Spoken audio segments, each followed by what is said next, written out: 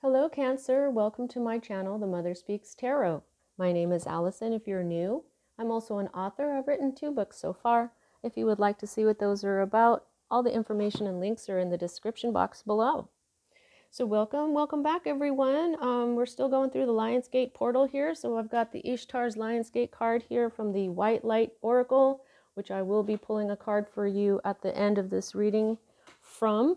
This is a light-themed reading, so we're going to be using the Light Seers Tarot, the Keepers of the Light, and the Energy Oracle. Okay, so let's get this going, see what's going on for you at this time.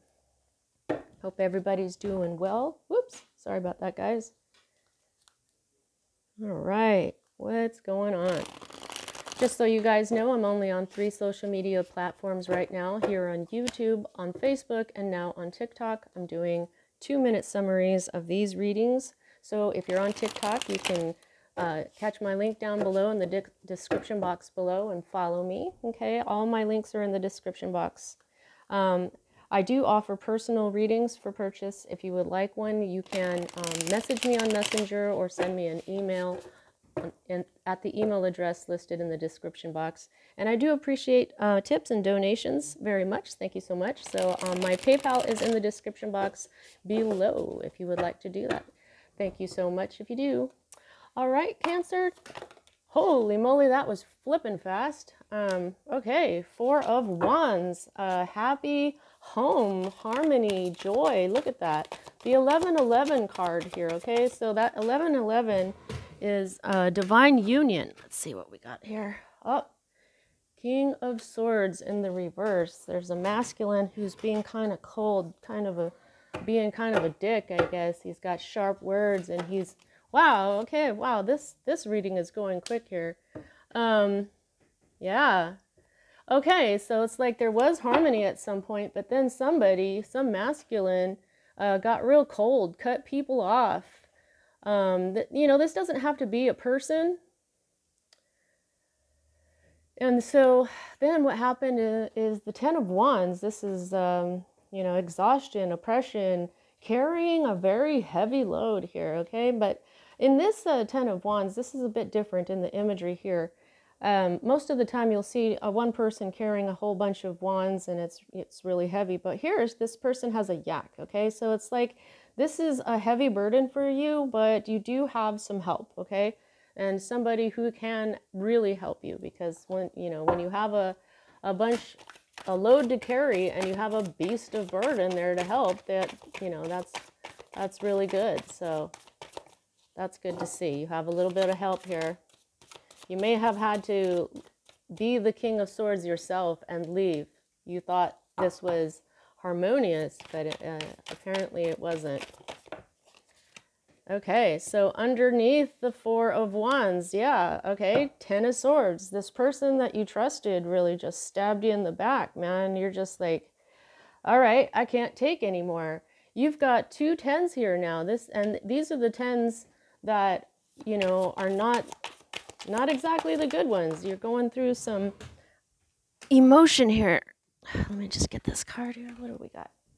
Yeah, 2 of Pentacles. You are off balance here. You may have if this was you may have said something wrong, but I just kind of feel like this is somebody else. You thought you were happy. This person stabbed you in the back, and I don't think that you had a clue. So there must have been there's a big cutoff here because of being off balance. You guys could have been fighting about money. What we've got here, the 2 of Pentacles is when you've got to borrow from Peter to pay Paul, and you know everything is kind of topsy-turvy.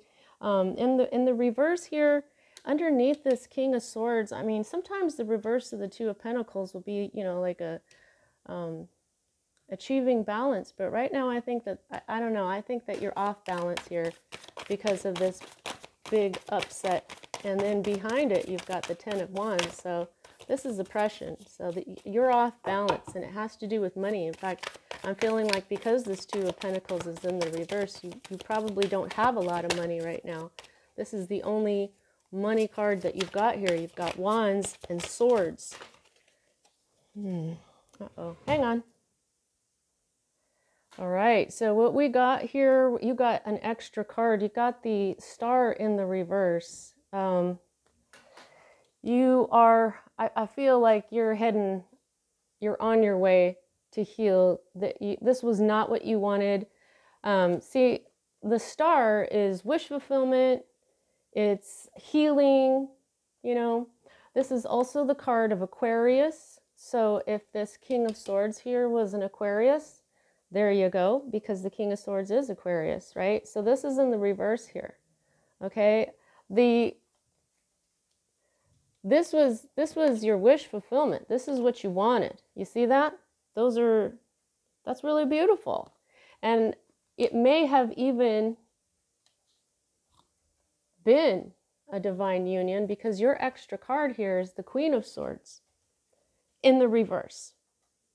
Okay, so you've got 1111, which means divine union.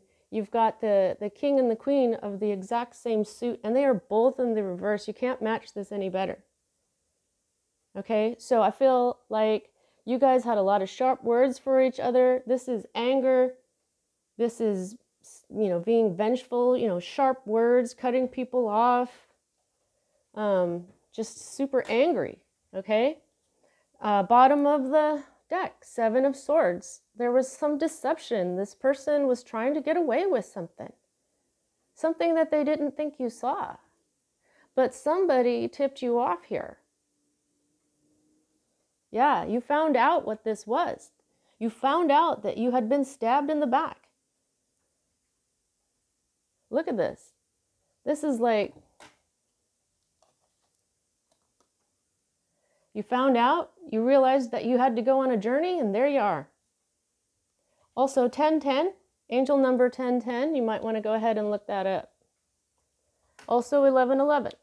Okay, but what, you know, this 7 of Swords, this could be intellectual property. Maybe they were taking your ideas. Maybe they were just copying you. Maybe they were trying to say that your ideas were theirs. This is sneaky stuff.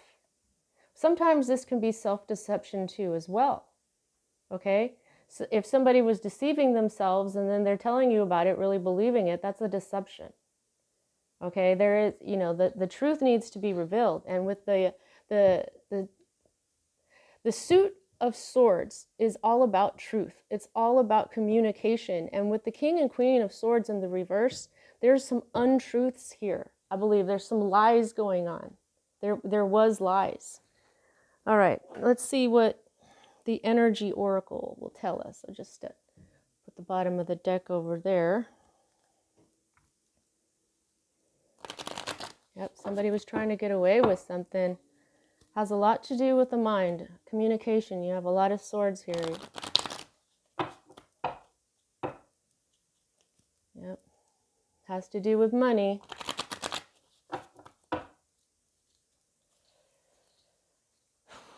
A true divine relationship is not worried about money, because a true divine relationship will bring in abundance on a constant basis. Yeah, you wanted a happy family. This is what you wanted. See? 4. Number 4. 4 of Wands. This is what you wanted. And it all just, this person was deceptive. They must have lied to you. They said mean things about you or to you, probably. Yep. Bottom of the deck, guys. Yin yang. You can't make this shit up. Okay? Look. This is my book, Perception. This is about masculine and feminine, which is exactly what yin yang is. See, I've got it right here on the back. Okay? So, the divine union of the masculine and the feminine, that is definitely what you call divine union, twin flame, okay? You know, divine unions can happen and then end. It just depends on the energy that the two people are carrying with them, okay? You could have a really beautiful, highly evolved relationship, and then it starts to deteriorate. And that's just because people change. And as you rise in vibration, you will find another who is at that vibration, and that will be another divine union. Some people think that it's just one person. I'm not sure about that right now. We're all one, okay? We're all connected. So a split soul is still one with the rest of the souls out there. See what I'm saying? Oh my God. Okay, Lord Ganesh, infinite abundance. Obstacles are being removed. Spiritual support and connections are increasing. Okay, so Lord Ganesh does move obstacles, okay? So this is what I was talking about. This is what a true divine union brings, is this infinite abundance and a happy family, happiness. Now, they're showing me this rainbow, and the rainbow, if you don't know about what chakras are, you should look them up. They're energy vortices in our bodies, and when we clear them out, when we balance them, we heal our light body, okay? And this is what brings us happiness and abundance, and, you know, so you might want to work on your chakras. This is indicating here, the star is indicating that there is no healing just yet here. Bottom of the deck, white eagle, ancestor spirit. Connect to your lineage. A family wound or pattern can be healed now. Okay, so white eagle just told you what happened. Okay, this is your ancestors. They're saying, Cancer, we're sorry we left you with this crap energy. Can you heal it now? Because it's the descendants that need to be healed so that our family line can rise in vibration. Okay? So whatever happened here is because of your family and the patterns and the behaviors, and with their family as well, because, you know, like I said, King and Queen of Swords here. So it's both of y'all. All right, let's see what the White Light Oracle deck has for you, and we'll close out your reading. Yeah, it looks like you're going on a new journey here. Yeah, there you are in your 10 of Wands. But you're headed towards your wish fulfillment. You're headed towards your healing. You know, and if this person that's on your mind is an Aquarius, they're unhealed. You see what I'm saying? There's always more than one answer. There's always more than one reason for things. I think that's one major thing that the human race really needs to accept, that there's more than black and white. You know what I mean? There's all the in-between.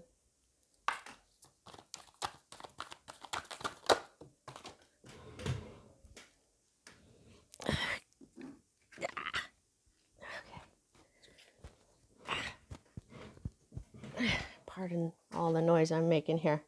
All right, so you got number 38, Dvara Patra. All right, well, this looks like the Holy Grail in the Eucharist, doesn't it? Oh, this looks like other stuff too, but I won't mention it. All right, number 38. 38. I'm just going to read the little italicized part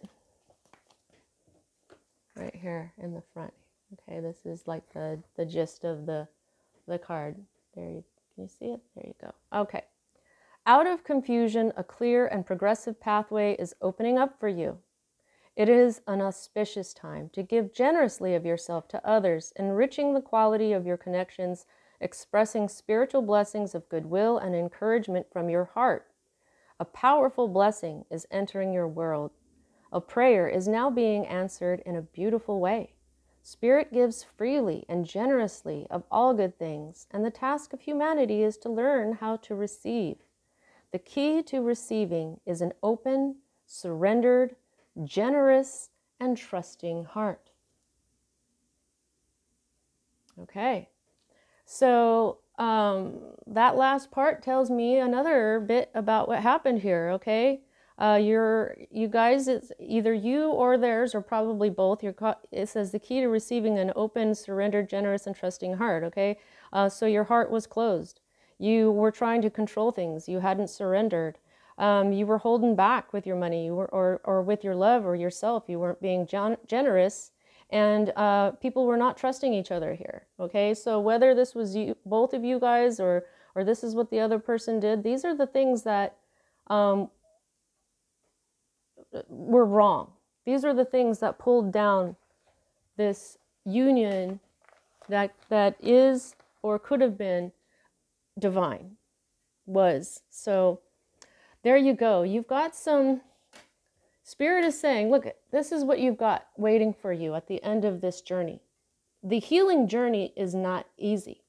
You really have to dive deep and see who you are, why you behave a certain way, where you got that behavior from, okay, and clear it out. You got to learn to surrender to the divine. You keep moving, but you leave the how things will work out only to the divine. You don't tell yourself, I'm never doing this again, because that closes your heart, okay? This is what's waiting for you, and it will be worth it, okay? All right, Cancer, that's what I have for you at this time. I hope you enjoyed your reading, and I'll see you next time.